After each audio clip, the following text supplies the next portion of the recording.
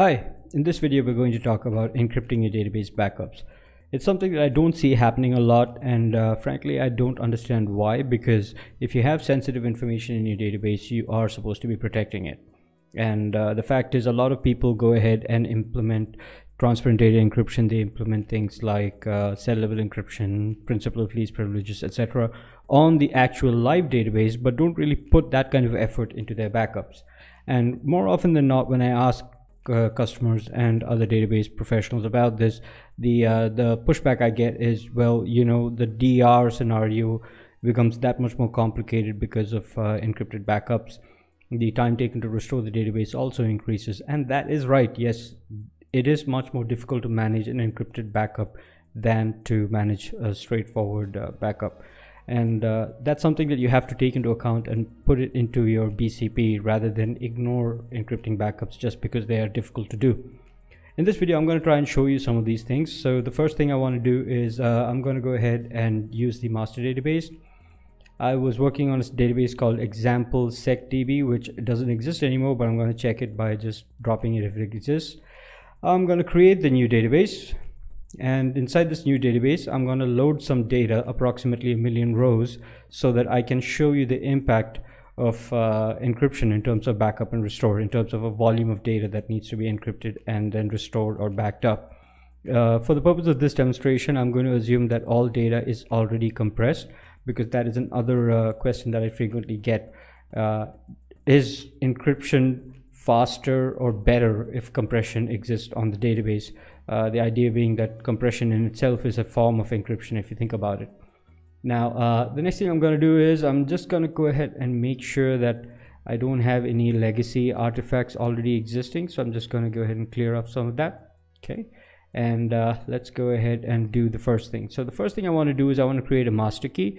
And the reason I want to create the master key is because the master key is the key that protects all the other sensitive information. The reason that's important for us is because if you lose the master key, or if you forget the password like how we have here, then you're pretty much guaranteeing that you'll not be able to restore the database, or you're looking at a total data loss scenario, which again is one of the reasons why most DBAs hesitate, because they don't really have much control over this. And typically what happens is that in the hurry of trying to restore database in a BCP scenario, things get left out, and one of the things that typically get left out is the master key. And so for that reason, I'm just going to go ahead and call it out here. So when you create the master key, please use a password that is much stronger than this, and also make sure that you back up your master key, because without that you're not going to be able to do much. Now that we have the master key, the next thing is obviously we need a certificate. So I'm just going to create a certificate for the time being, and I'm going to export the master key as well as the certificate, because that's the first thing you want to do immediately after you create a master key and a certificate. You want to back it up. So in this case, I'm going to say open the master key for decryption using the same password as the one that I created it with, and I'm going to say export the master key to this location, which is master key backup. And there we go. So now that the master key has been backed up, the next thing is to back up the certificate. So you'll see I've got the open master key by decryption password, and then I've got the certificate here. You'll see that my certificate file is this one, BCP, my certificate BKP, and then it itself is encrypted using another key called my certificate BKPK, so which is private key. So let me just go ahead and export my master key as my certificate as well. Close it, doesn't really matter, it's closed automatically. But anyways, now that I've got my certificate and my master key, I'm going to use the certificate and master key to go ahead and encrypt the backup. So you'll see in this case I'm using my certificate from before and the encryption algorithm AES 256. You also have AES 128, etc. The more complicated or the larger the number, the more the number of digits that get used. So the backup becomes that much more secure, but at the same time it consumes that much more CPU resources to perform the encryption. So it's a balance between a very strong algorithm versus a fast algorithm. I'm going to back up the database. As you can see here, I'm backing up it into a file called example secdb. It's using AES 256 and my certificate. So I'm going to run this really quick. Okay, it's going to take a couple of seconds, I guess. And what I'm going to do after that is, you can see that this is the stats for the backup. I'm just going to copy it here in a new window so that we can compare it with a backup that doesn't use encryption. So you'll see here again, in this particular scenario, I'm using all the remaining options as before, except for the encryption part of it. So you'll see that I'm using compression here as well as compression over here. And let's go ahead and run a traditional backup without any form of encryption.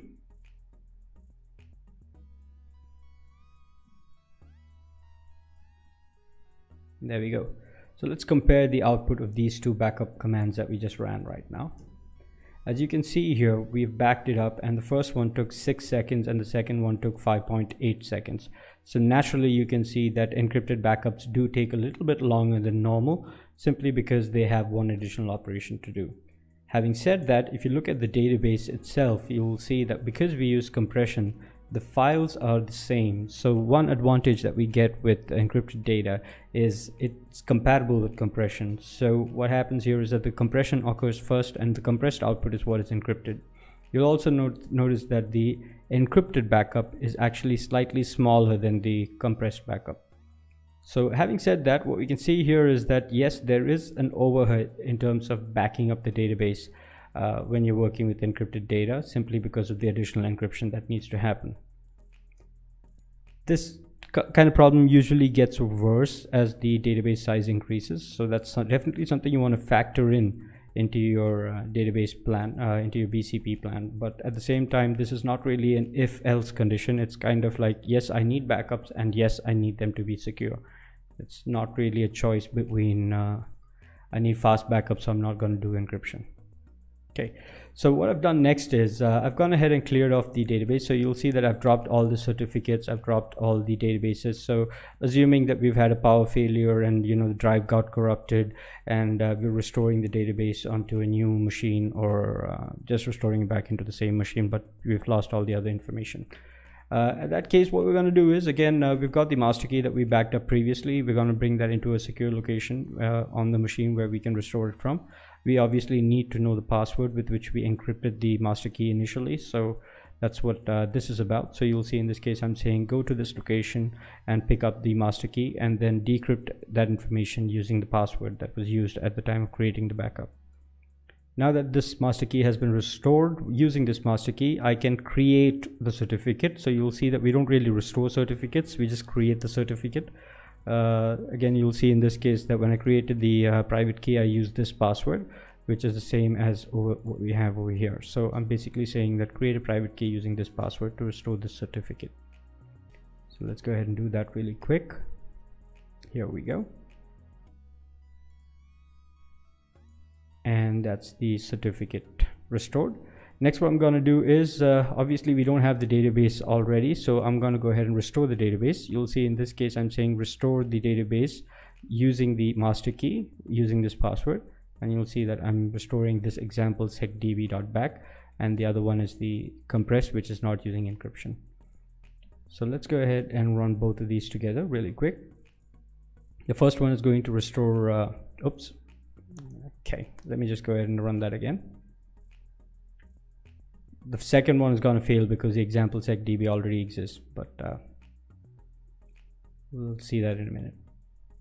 Okay, so you'll see that basically when it restored the secure encrypted backup, what we're seeing here is it took 12.838 seconds.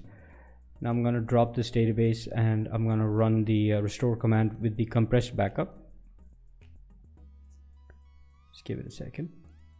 You'll see that this one basically restored all the pages in the database, and it took it was restoring it at about 40.861 megabytes per second. Obviously the volume maintenance permissions, if you have them, that's a good thing to have, because that'll significantly increase the speed. I have a post about it on the website, definitely check it out. Okay, and this one is done as well, the second command. And if you look over here, what you'll see is when we restore the backup, which is the compressed backup, you'll see that it took slightly longer than the encrypted backup. So you can see that when we take a backup, there seems to be some kind of degradation in the performance of the backup, but at the same time when we're restoring it, we seem to have an improvement. And that's kind of the crux of the matter here. Like, when you're doing this whole database encryption part of it, there is some amount of CPU and memory and IO utilization that happens, and definitely there are going to be an excess usage as far as the actual encryption itself is concerned.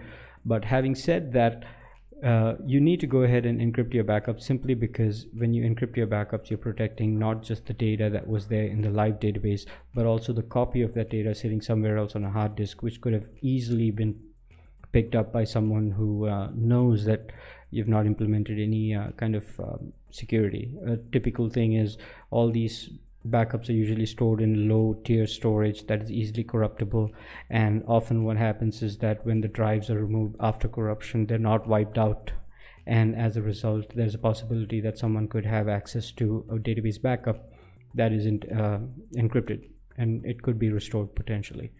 So that's pretty much it. What I wanted to show you here was that yes, encryption of your backups is something that you need to do. Previously, we didn't really have this feature in SQL Server, so we used to take a backup and then encrypt it separately outside of the engine. So it was something that was done in the disk level by the operating system maybe. Now what happens is we can actually encrypt the data as it is being written into the backup file, therefore making sure that at no point in time is the data actually accessible outside of the security mechanisms inside of SQL Server. So you should definitely consider implementing this, and it's not really a choice. If you have personally identifiable health information, if you have credit card information, in order to remain compliant with the certification like HIPAA or PCI DSS, this is a requirement. You have to back up your databases. It's not really optional. So this video hopefully gives you a good idea about how to back up your database, how to restore your database, how to create the keys and certificates, how to restore the keys and certificates, and that's pretty much all that you need to know in terms of being able to restore your database backups. I hope you've enjoyed this video, and thank you for watching.